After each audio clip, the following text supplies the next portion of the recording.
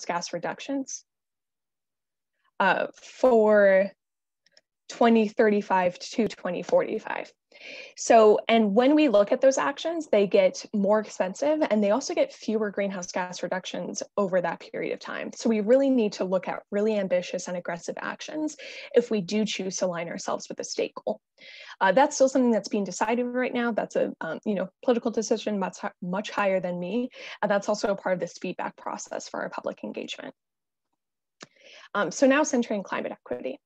So that first climate action plan, the 2015 plan, gave us an opportunity to really look at how the city is already doing with climate equity and see what we need to do to address it. So what we did was in 2019, we developed our climate equity index. So we looked at 38 indicators of what we're calling access to opportunity. Sorry, you might be able to hear sirens in the background, so just excuse that, of access to opportunity. Those included walkability of a neighborhood, so access to grocery stores or hospitals, access to parks. It also looked at asthma rates, childhood mortality rates, heart attack, asthma. You can find that full list of the 38 indicators on our website, and that's another link I'll drop in the chat in a second. And what we were able to find from that is really where we need to target the most of our resources so that we can address these historical disparities and historical inequities that our region and almost all cities have faced. So we developed this with our equity stakeholder working group that's comprised of 35 community-based organizations that are part of these, what we call communities of concern. So in addition to developing this climate equity index, we also defined climate equity. That way we as a city know what the goal is that we're working toward. So climate equity as defined by our equity stakeholder working group is addressing historical inequities suffered by people of color, allowing everyone to fairly share the same benefits and burdens from climate solutions and attain full equal access to opportunities regardless of one's background or identity. So that's really what we're striving to accomplish with this climate action plan update. And then finally, talking again about those additional benefits. So what should we monitor and quantify moving forward? That way we can really tell the full story of what San Diego is doing in climate action. So these are what we have on our radar for the additional benefits that we would like to include as tracking moving forward: improved air quality, active and healthy lifestyles, safe routes for walking and bicycling, savings on energy and water bills, lower transportation costs, work for development and quality jobs, and improve natural spaces.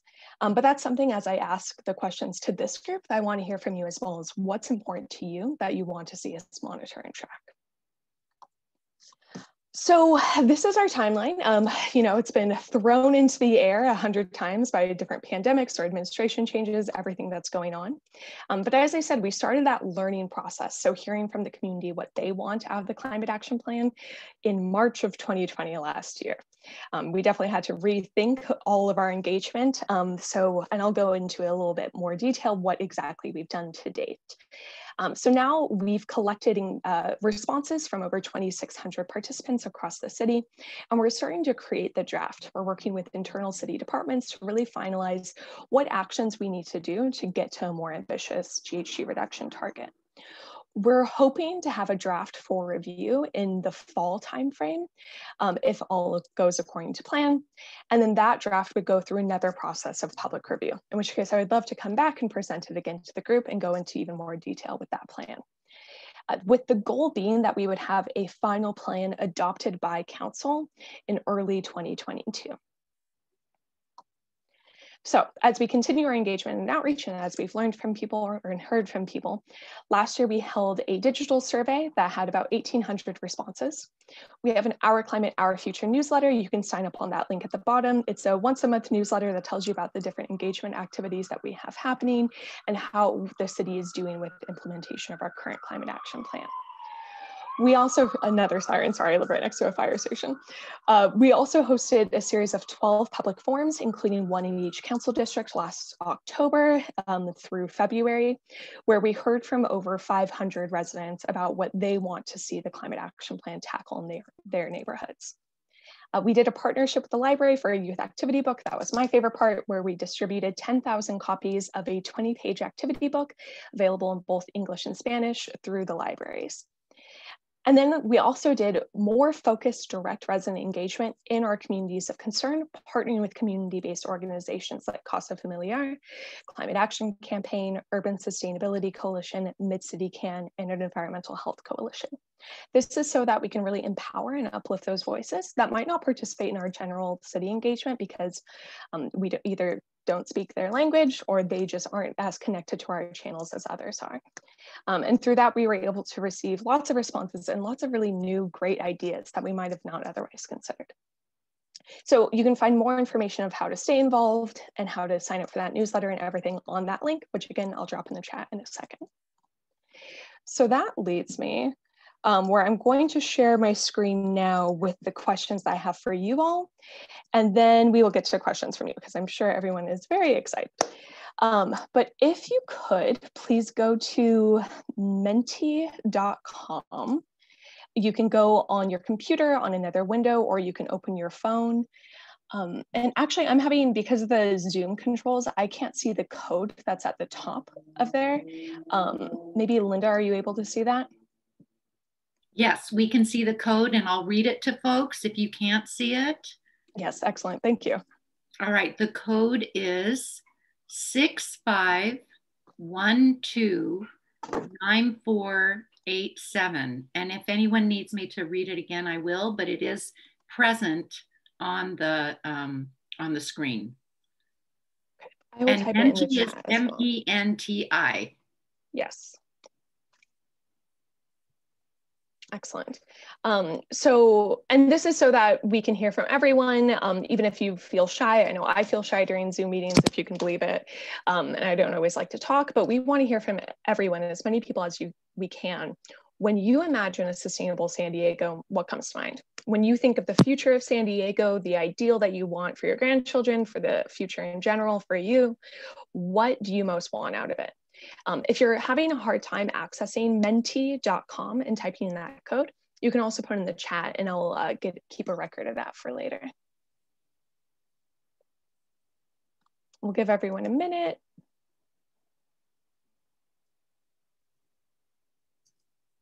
Well, awesome. I always love seeing these start to come in. Makes me feel better in case nothing worked. It looks like this font might be a little hard to read, so I'll read everything out as well. So we have landscaping and trees, a sustainable population, VMT, equity and health, public transit, not too hot or I'm not sure what that would have been, but clean air and clean water, working from home. I personally love it. And if anyone wants to speak as well, this is definitely a great time if you would like to speak up and talk further on any of these points. This can be a really nice way to feel really hopeful about everything.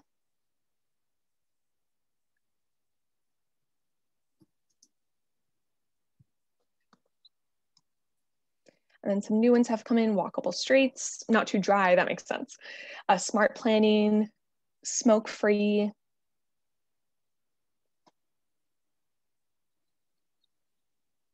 good air, climate protection,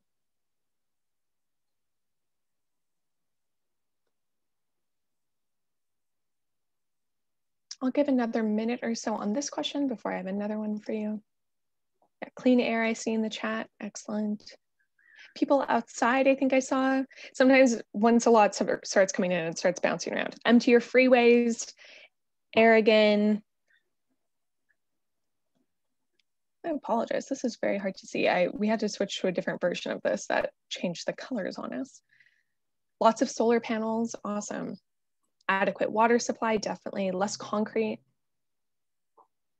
No fires. And it looks like public transit is really coming in from a lot of people. Electric buses, that's excellent.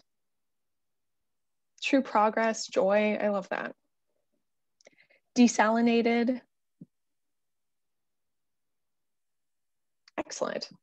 So we have all of our responses. Does anyone want to give maybe one comment on this verbally before we move on to the next question?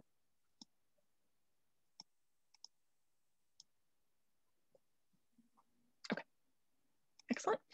So my next question for you is Maybe I should have reversed that and just ended on a positive note, but I'm really interested in what climate change impacts are you most concerned about? Because we, again, want to tailor what we do for our actions to really address what is hurting our communities already, or what you're worried about hurting your community in the future.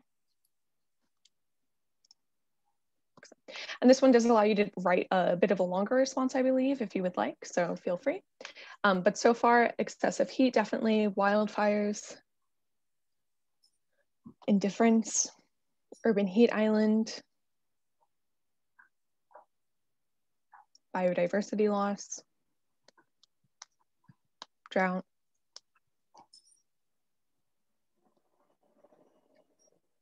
loss of plant and animal life, availability of food and water,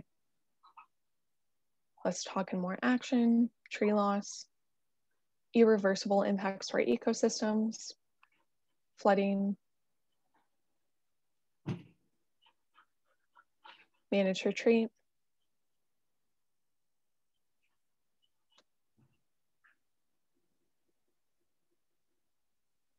ocean acidity and temperature changes, stress on people and animals, health concerns and stressors, then loss of habitat and species again, and wildfires and loss of adequate wildlife habitat.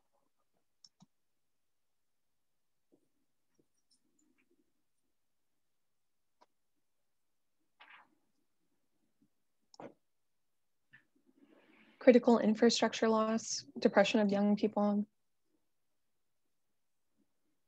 When we did our full public engagement, and I was categorizing all these answers that we've received over the 2,600 responses we've got, climate anxiety was a category I had to create. And that encompassed that feeling of depression, feeling of worry for the future. And that was one of our top 5 responses. So tension between people due to climate change impacts, water and insecurity, water shortages.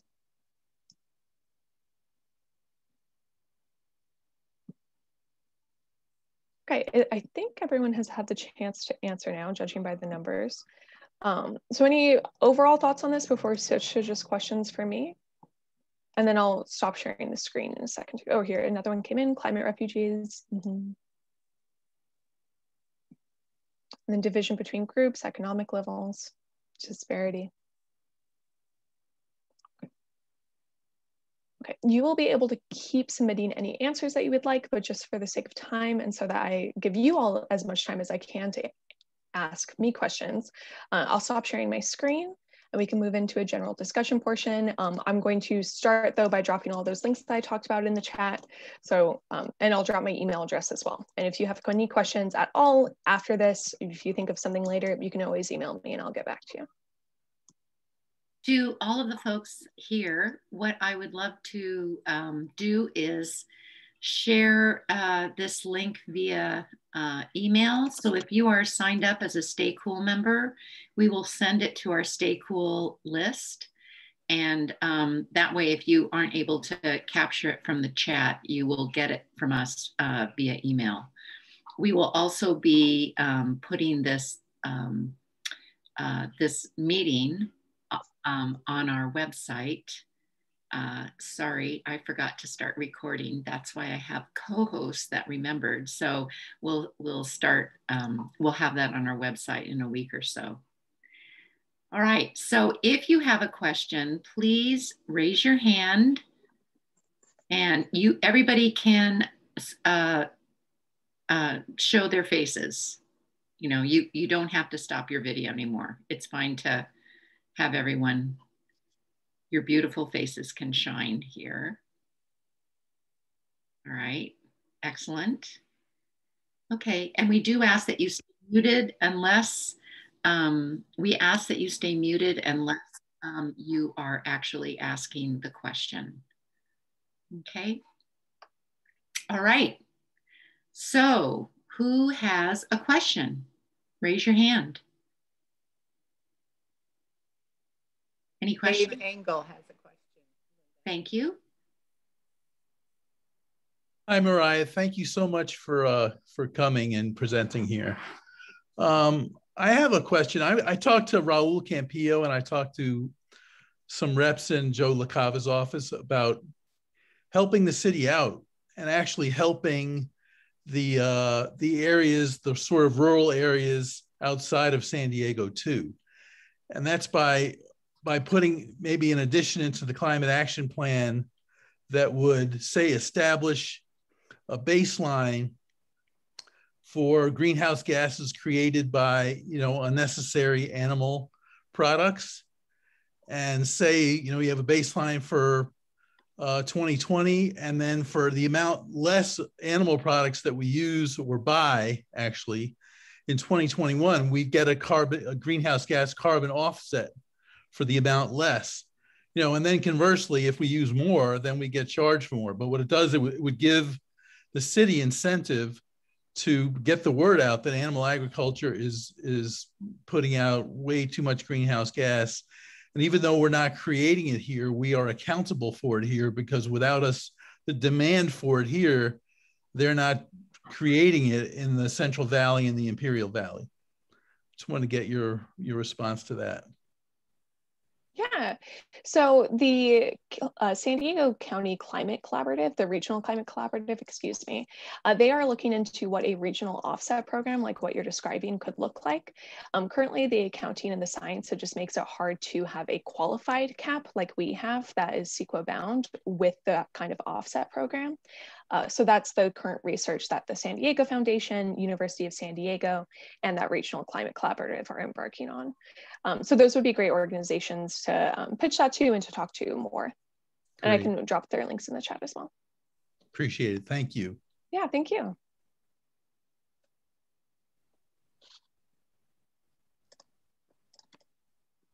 I have a question if no one else is raising their hand. Is anyone else raising their hand? No. I have two questions. The first question is, there is a reduction in greenhouse gas emissions, and I am so happy.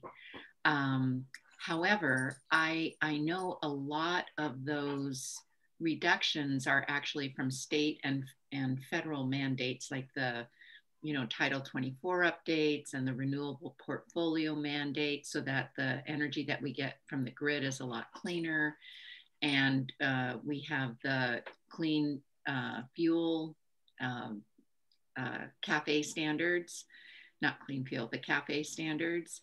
So when you look at the reduction in greenhouse gas emissions, can you see how much of that is from state and federal in general, and how much is actually from city opportunities? Definitely. I would encourage you to dive into the appendix for the climate action plan. You might be one of maybe 3 people who have done that. I just dropped the link in the chat as well. But within that, you can get really into the details of all of those 17 actions and what we track for our greenhouse gas reductions and the exact greenhouse gas reductions associated with each of that. And then you can compare those state and federal actions, the actions for just our renewable energy portfolio, to the actual actions of the city. Sorry, Linda. Can you give just a general idea? Is that I'm assuming the majority is from state and federal actions, right? Yeah, I don't have that on me right now as far as a breakdown from it. But yeah, I can look further into the appendix as well. Okay, I'll hold my other question because we have other people with the hands up.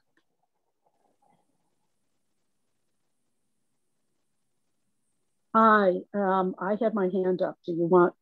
Was I the one you were holding your other question for? Yeah, Milana? Yeah, Milena.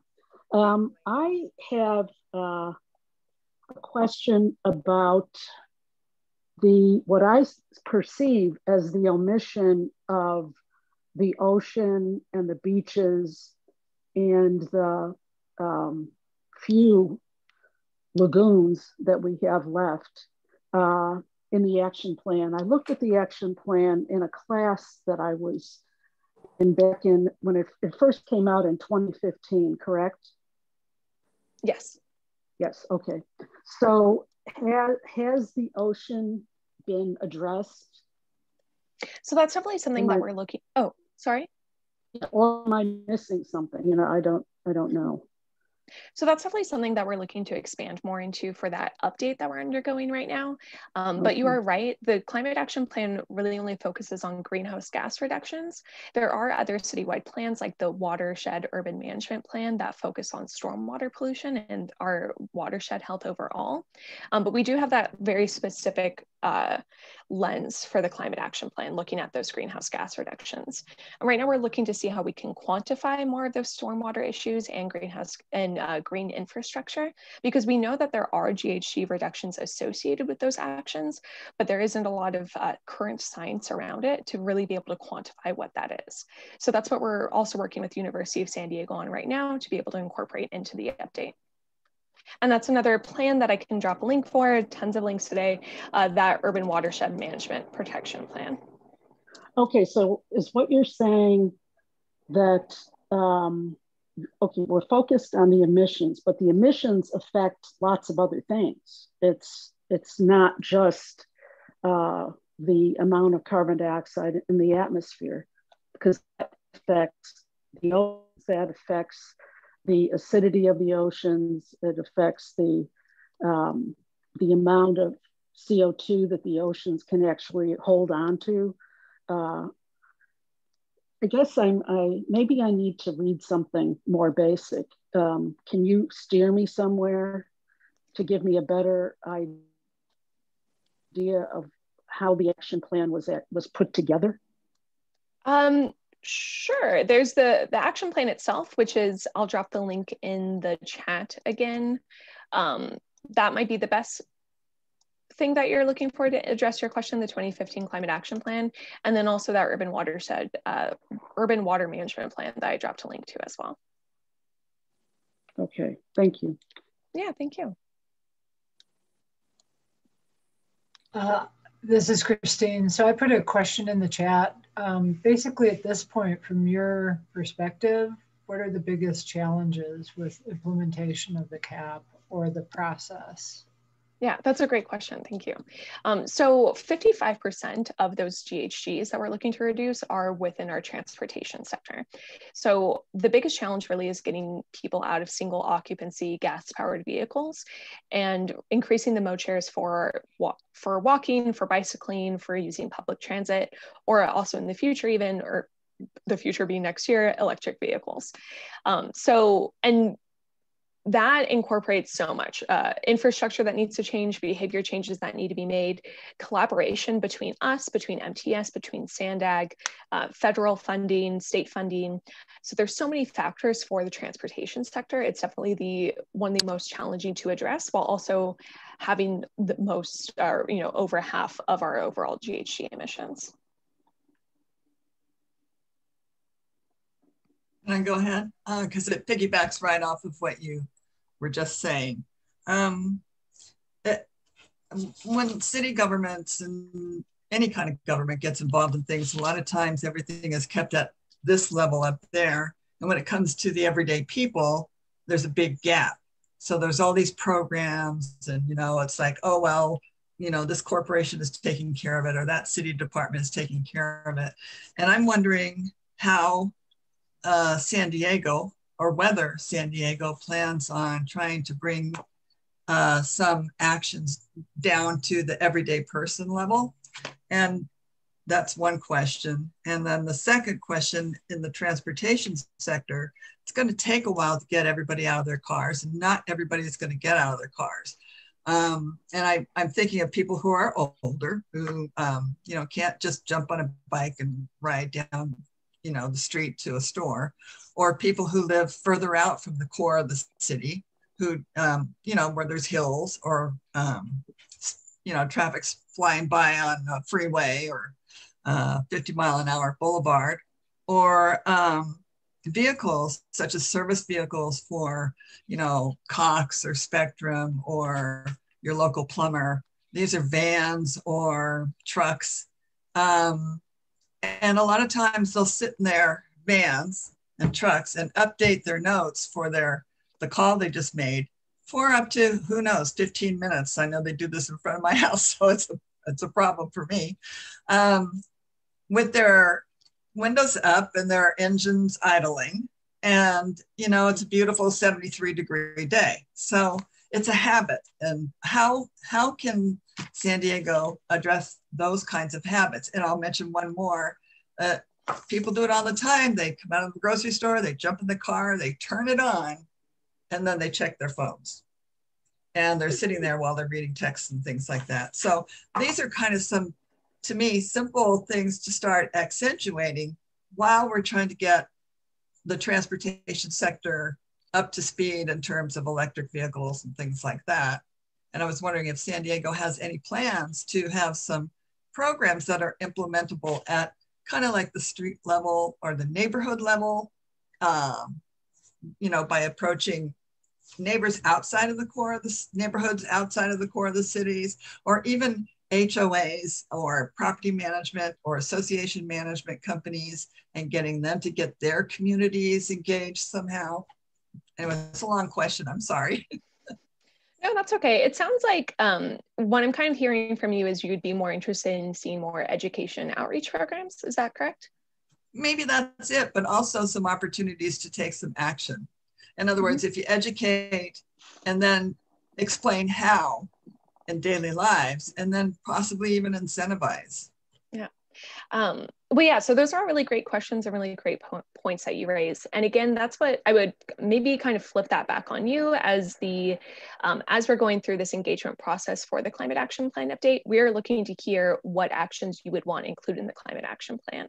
So if you do have specific ideas for what you can see would really be able to target the individual to make those behavior changes, I would love to hear them. And that can also be a later thing. Like I said, I put my email in the chat, so you can always send me an email with that. But definitely looking, that's why when I came up with Our Climate, Our Future, I do really want the Climate Action Plan update to say and show that it's very much about what the city can do as far as infrastructure and politics, but it is also that implementing the climate action fully would necessitate behavior change from all of us. It's our climate and our future. So I'm definitely with you here. That's my background, is more in that behavior change thinking, but how to make it, how to balance the carrots and the sticks, how to make it more natural for people.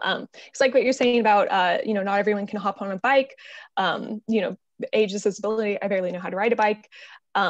Definitely, but if we had better infrastructure, if we had safer areas, then I would definitely feel more comfortable hopping on a bike. So it's just balancing that of what can the city do to help make people make the right choices and make those choices more comfortable for them.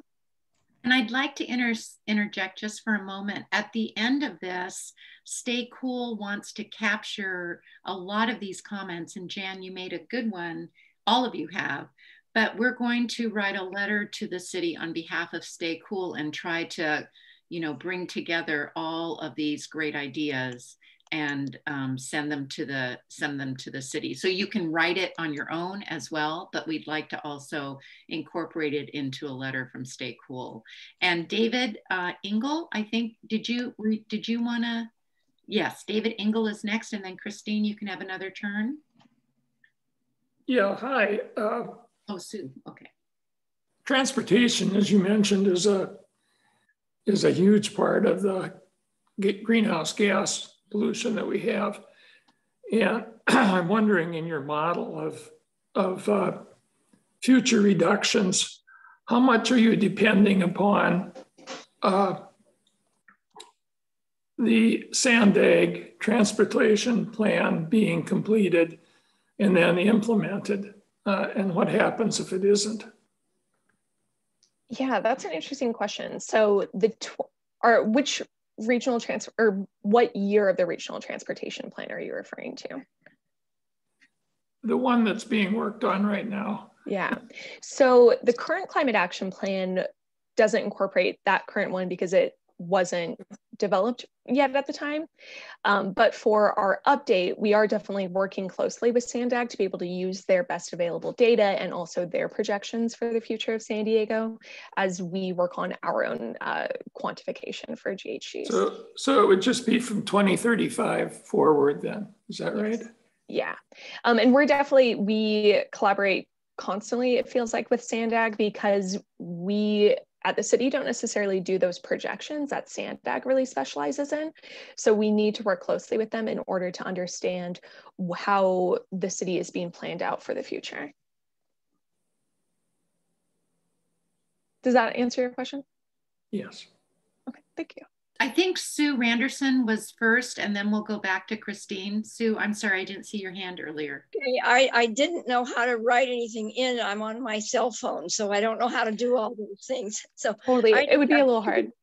Yeah, I have two questions, and one is about transportation is probably my number one concern too. And I just want to say among the things you'd like to see in San Diego, that was what I would put in, something about transportation. And I would like to see the action plan get into more areas of the community, because it does not cover all of San Diego. The way it now it is, it's really not feasible for people to take public transportation. So you're not going to get people out of their cars if they can't, you know, get somewhere fairly quickly. 2 hours each way is not such a good thing. So I'm just really, that's my number one thing. And the other thing is that I wondered if you are doing anything about carbon sequestration in the lagoons, such as in Mission Bay. Is that part of the plan? Because yeah, that's apparently the lagoon is a good place for carbon sequestration. Yeah, that's a great question. So we do work with the University of San Diego. I've referenced them a couple of times. We partner with EPIC, Energy Policy Initiative Center, and they are the scientists that handle all of our quantifications and then the GHG calculations for the climate action plan. Right now, they are researching how to quantify the sequestration of San Diego's marshes. They're also looking into the quantification of green infrastructure. So that's a little bit about what Milana asked earlier of that stormwater pollution protection. So we're looking into how we can capture that into the climate action plan update. It just is a little complicated because, again, of that legally binding aspect of our climate action plan. We really need to be able to show how much marshland results in how many GHG reductions. And right now, the science isn't quite there, but we're working with EPIC on that. Thank you. Yeah, thank you.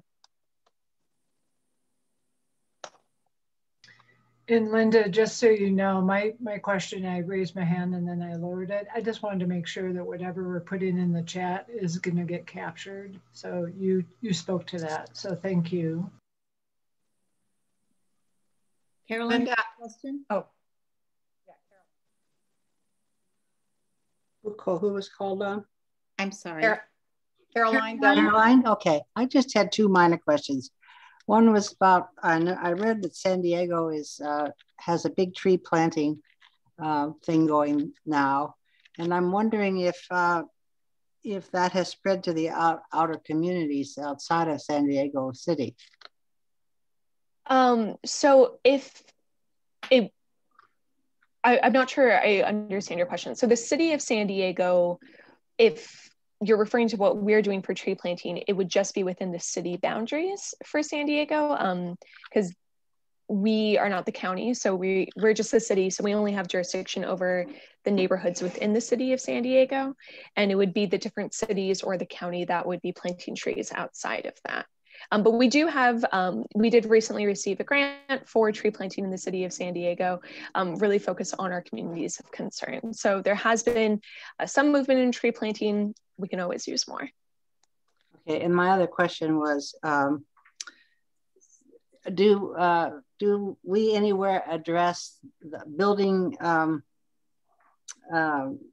structures and how they're built and that sort of thing in terms of the impact on the environment? I just recently watched something about the making of concrete and that it's very rich full of CO2. And so I'm just wondered if our plan addresses how we're building buildings and the density of the buildings. Yeah, excellent. That is something that we're looking into for the update of the plan. And again, that just goes back to what can we quantify and what's happening within the city boundaries, because that for the city's climate action plan, that's what we're limited to. So we do look at different permits or different, not permits, but different building code changes that we can make so that when buildings are built in the future in the city of San Diego, they can be held to high standard. updates. And we're looking to see what we should incorporate for that in order to stay in line with where the state is with their building code updates and go even potentially more ambitious than that. Thank you. Yeah, thank you.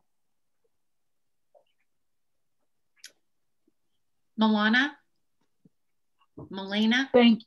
Milena, very good. Milena, sorry, Okay. you know, we've had Melania's for a long time, so I apologize. Please, please. I was around for a lot longer than her and hopefully will be. Anyway, I have a couple additional questions. You've mentioned, Moriah, USD a couple times. Do you do any work with SIO? Can you, I'm just not familiar with that acronym right now. Oh, I'm sorry, Scripps Institution of Oceanography. Oh yeah, definitely.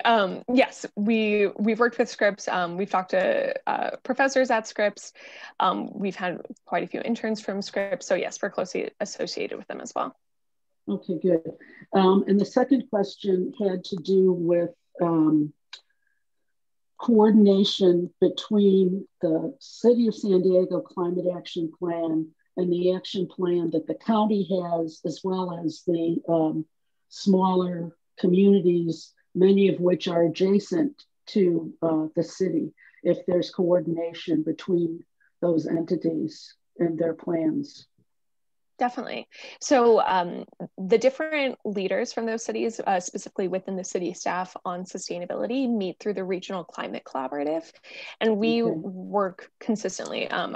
It's on sharing best practices, sharing what we're learning, sharing what we're working on, looking to each other to make sure that we, you know, there's a little bit of competition there, but we want to make sure that we're all moving in tandem. So we're definitely very collaborative with the other cities. Okay, are there any things that you can think of that have been problematic? I guess the thing that comes to my mind is the difference between the actions that Del Mar wants to take regarding sea level rise versus what's happening in Imperial Beach. I guess it's, I used to know the words, I'm sorry. Yeah. Imperial Beach is getting ready to move, you know, move people out of harm's way and their homes. Whereas Del Mar, at least the last thing I heard, the people there don't want to do that. They want everything to be buttressed so they can stay on the beach. Yeah, so I what do you mean by problematic as far as collaboration? Well, are there any real, you said there's some competition, but I'm wondering if there are any real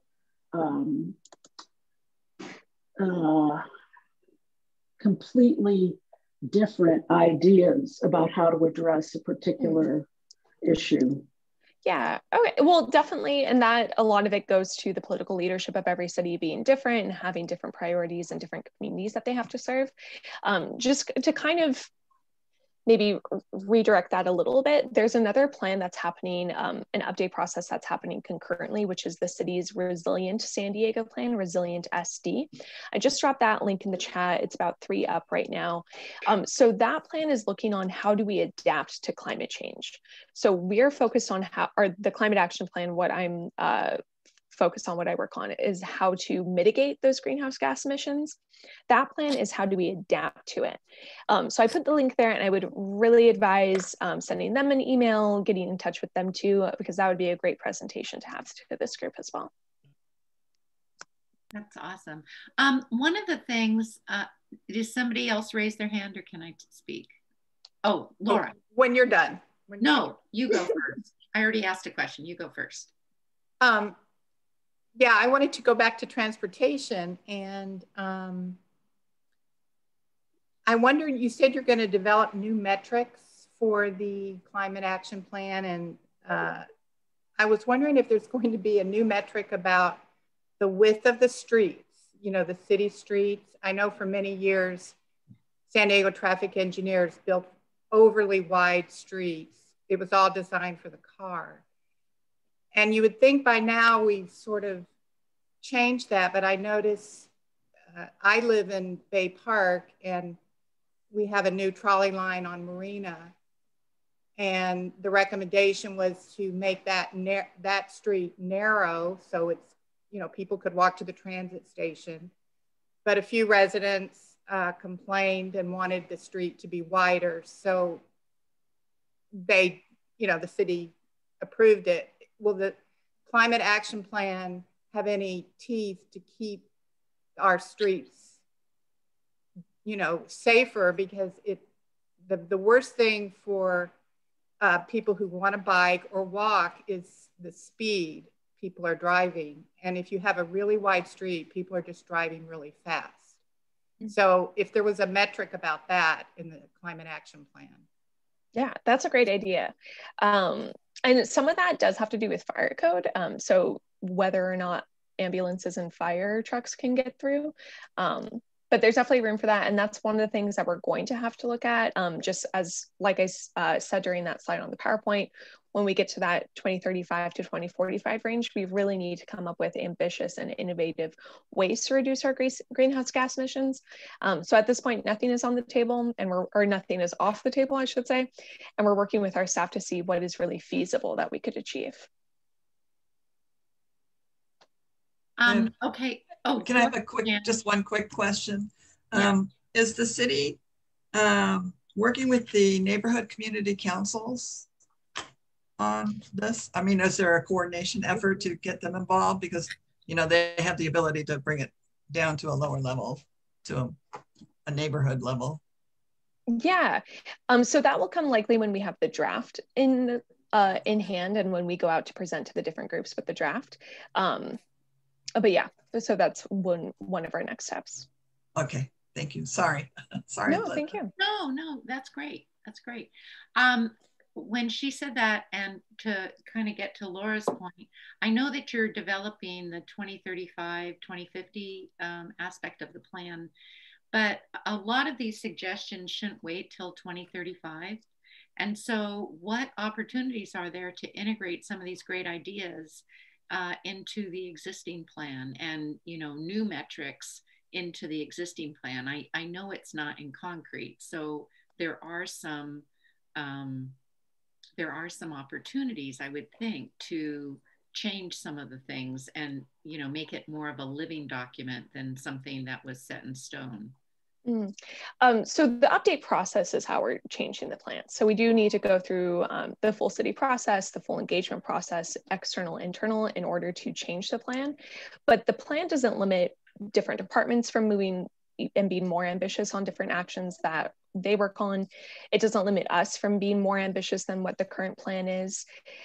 So updating the plan is what we're doing to be able to change the plan, but there's definitely a lot of room for working with the different departments, working with the other plans that are in development.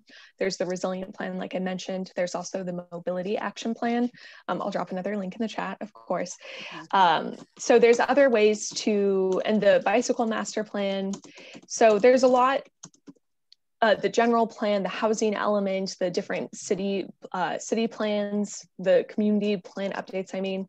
So there's a lot going on that you can definitely engage with to be able to make the other changes as well. Does that help? To update, so I guess I'm just saying to update the current plan so that the sustainability department then can say to, for example, the building department, I forget what they're called now, you know, why don't we think about using narrower streets as opposed to building larger streets? That's kind of what I'm asking, not 2035, 2050, but right now, if you get these, you know, comments from folks that are doable or at least actionable at this point in time, is the sustainability department going to, you know, do that kind of outreach now for today as opposed to waiting till 2035? That's really my question. Definitely.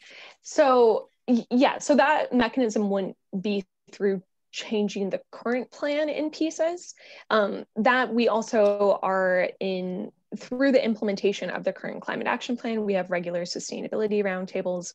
We meet with the departments regularly. We share with them what we're hearing from our engagement so far, and brainstorm with them more ways that they can implement the current climate action plan, but also go further than that.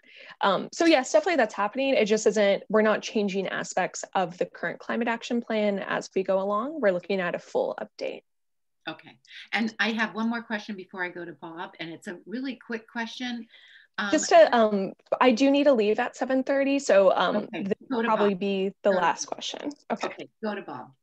Okay, yeah, I think one of the really widely discussed approaches to reducing GHG in cities in the near term is building electrification. In other words, shifting from the use of natural gas in homes and businesses and churches and other types of buildings.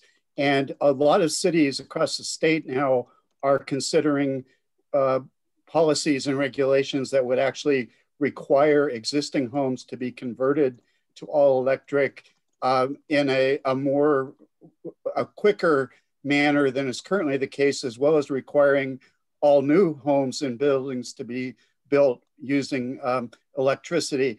Has the city of San Diego done work to quantify the benefits that might lead to? And is that something that you are recommending to be strongly considered in this plan update?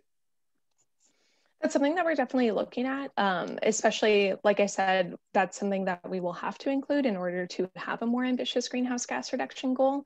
We're anticipating that that is going to need a lot of community support, and that we're going to have a lot of conversations with the public to have support around that. So again, I would highly recommend in the letter that you are all sending, if that is something that this group would be interested in recommending, the more we can show that there's community support for that, the better. Yeah. And again, I'm so sorry. So I'm going to drop my email in the chat again, and any further questions I can take at Moriah or msaldaña@sandiego.gov. And this has been a pleasure. Thank you so much for being with us. Thank you. Thank you all. It really has been so nice. And if there's anyone that wants to stay on to quantify some of the things that we want to include in our letter, please stay on. Moriah, go back to your life. It's 7:30 and we appreciate your time. Thank you. Great. Yeah, thank you all so much. Have a really great night and enjoy your weekend, everyone. Stay safe. All right. Thank you. Thank you. All right, so to all of us that are on the call, I took some notes, and I'm sure that others took notes as well, in terms of the types of things that we may include in our Stay Cool letter.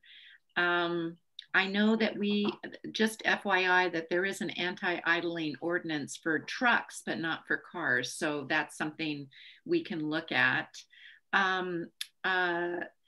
The carbon sequestration in the lagoon, I'm not sure that is something that they're actually going to be able to include in a climate action plan unless they can get some really good numbers, but we'll encourage them to work with USD and EPIC, Scott Anders and Nomeni Silva-Sen to work on that.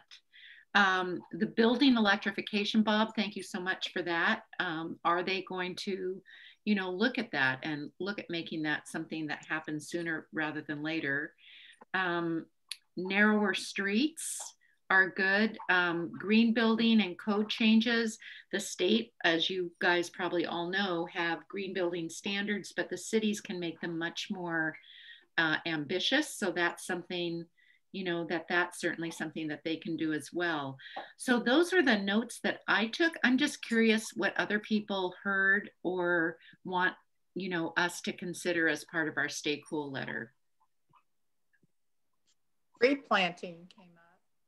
What was that? Tree planting. Where are they getting the water to plant trees? That's what I want to know. Yeah. I mean, the purple line only goes so far, unfortunately. And so, downtown, it's not downtown. So that's all potable water. I've been spending a lot of time in Arizona, and they have figured out how to grow shade trees with minimal water. I think we need to look at our palette of trees that we use here in San Diego more carefully. It's not going to be simple, but I think it's Also, Linda, notice that we have Ann Faggy on still. I see that. I saw Ann. So I'd be glad to work about trees. Yeah, I'd be glad to work with you on that. First of all, if you have trees in your landscaping and you water them, they only take watering deeply once a month in those months we don't have rain. And then secondly, if you've got a shaded yard, the rest of your landscaping just doesn't need as much water. Yeah. And you deeply once a month, that could be equivalent to 1 or 2 showers. 15 gallons. So, and when you think about all the benefits, the math is just overwhelming. And somehow we keep thinking that we can't do that. So would love to work with you all in, especially as people want to do some kind of climate action. That they can see directly. Well, they can put a tree in their backyard. There's $35 for a tree. And you're going to water it, and your kids can water it or whatever. So I just think it's one of those campaigns that I'd love to work a little bit more with you and others on. It doesn't have to be fancy. It doesn't have to be a street tree that you sign your life away on like you would with the city. So something a lot simpler. Yeah. And thank you so much. And thank you for being on. Others? Always. Hey, Linda, this is more like a logistics thing.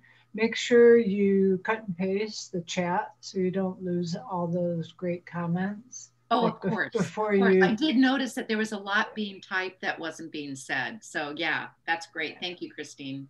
Yeah. Thank you. Anything else? All right. Oh, well, I think going back to what Dave Ingle said about food systems more generally, I do believe there are new ideas out there about how cities can promote food system approaches that can lead to reducing greenhouse gas emissions. I don't know all the details, but it just seems to me that we ought to, make sure we keep that in the conversation as well. Back in the day when I was working on the climate action plan, so probably 2012 to 2014, San Francisco really did a great job of including food systems in their climate action plan, because they said just based on, the growing the food, the purchasing, the transportation, to bring the food from all kinds of different places, and then the waste in the food was huge in terms of greenhouse gas emissions. I know that the Environmental Services Department with the City of San Diego is working on the zero waste for food and all of that. But I do think that needs to be highlighted in the climate action plan, because they don't do any of the stuff. I mean, the sustainability department doesn't do it. They put the plan together, but all the other departments at the city are actually the ones that do the implementation of it. And so that I don't know that I saw food systems in their climate action plan. And I think that would be a great idea.